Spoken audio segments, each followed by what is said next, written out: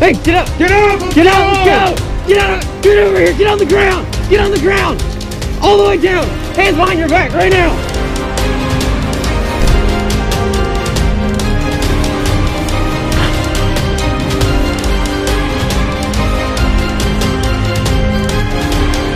This video is a challenge to put my skills as an escapologist to an extreme test. I've done an underwater blindfolded straitjacket escape, handcuff escape with a snake slithering across my feet, and more. To succeed in this video, I will need to be prepared and apply all the escape skills I have previously learned.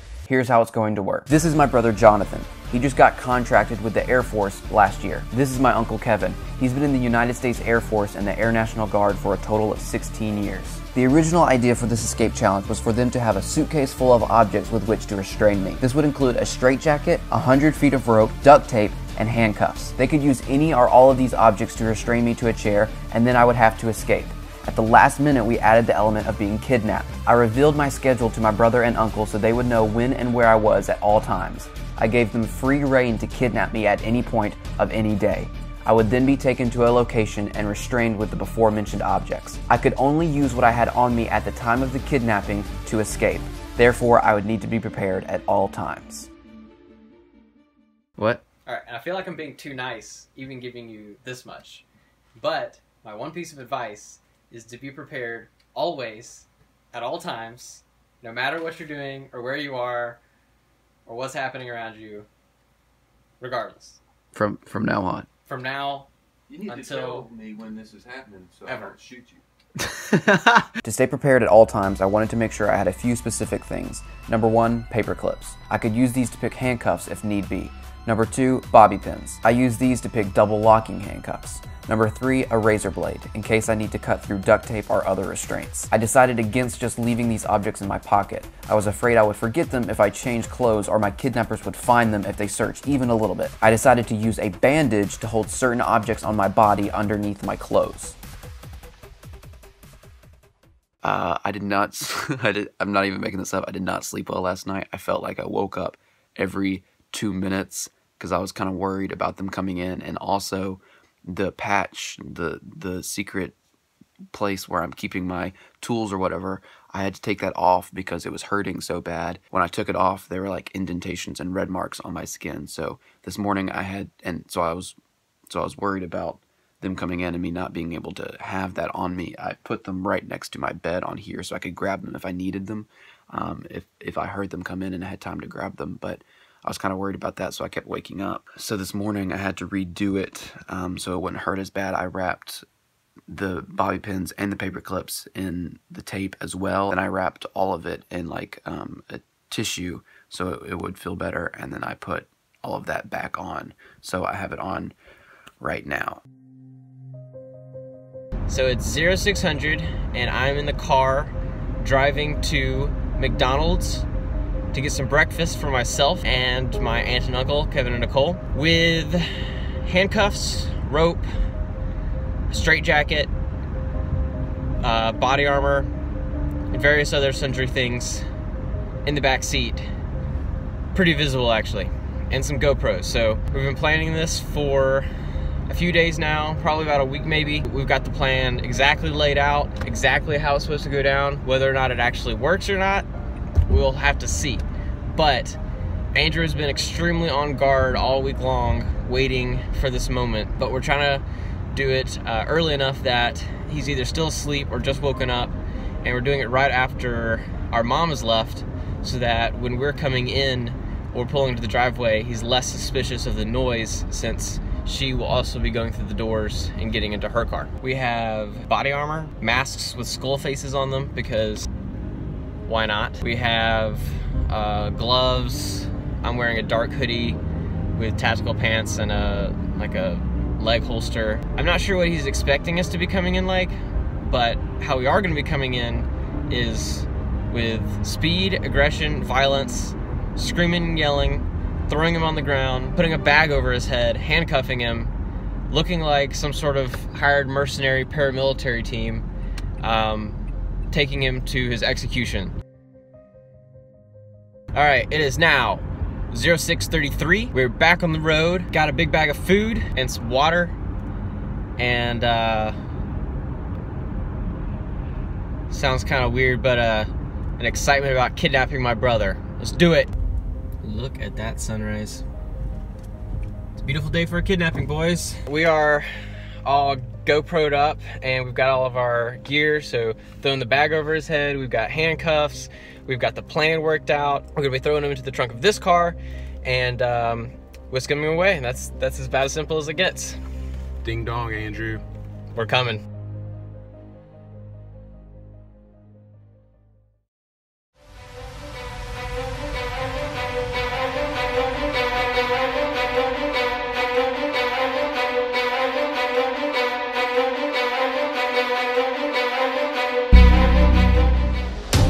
Hey, get up! Get up! Get out! Let's go! Get out! Get over here! Get on the ground! Get on the ground! All the way down! Hands behind your back right now!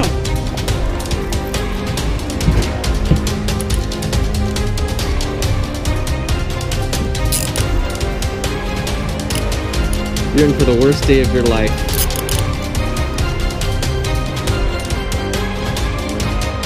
Alright, stand up. Stand up, let's go.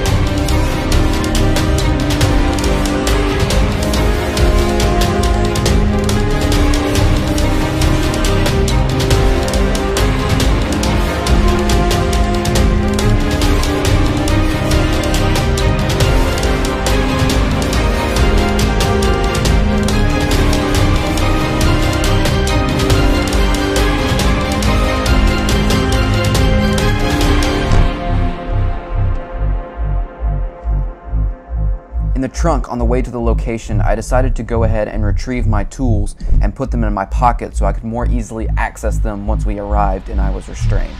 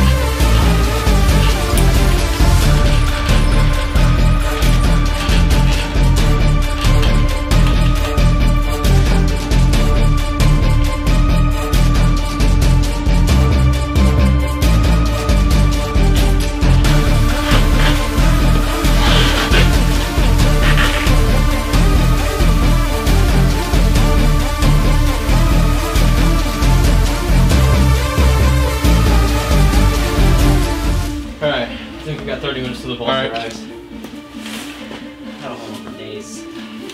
We'll get what we need. Job well done. We're getting paid.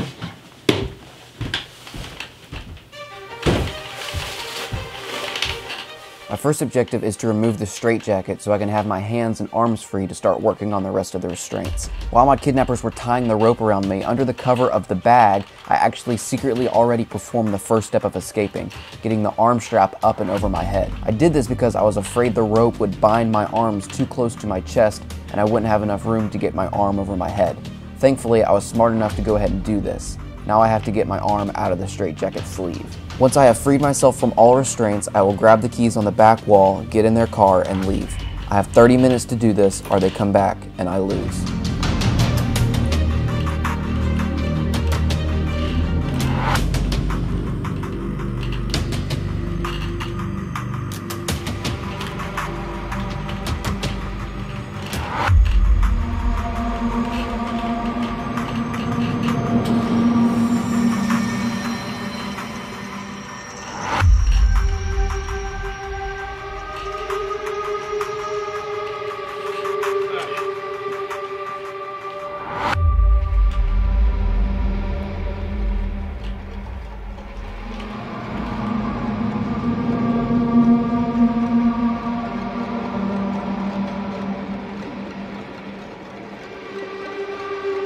On a straitjacket, there is a strap that goes in between the wearer's legs to secure the jacket to that person's body. My kidnappers ran this strap in between my legs, but also ran and secured it extraordinarily tight underneath the bottom of the chair, making it extremely difficult to get to and undo from my current position and virtually securing me to the chair. I tried undoing it from the back with no luck. I also tried throwing the main strap to my other hand at the front of the chair to hopefully undo it from there, also with no luck. Pressing my forearm against the chair with such force at that angle was somewhat painful and left bruising a few days later. I had to find another way to reach that strap.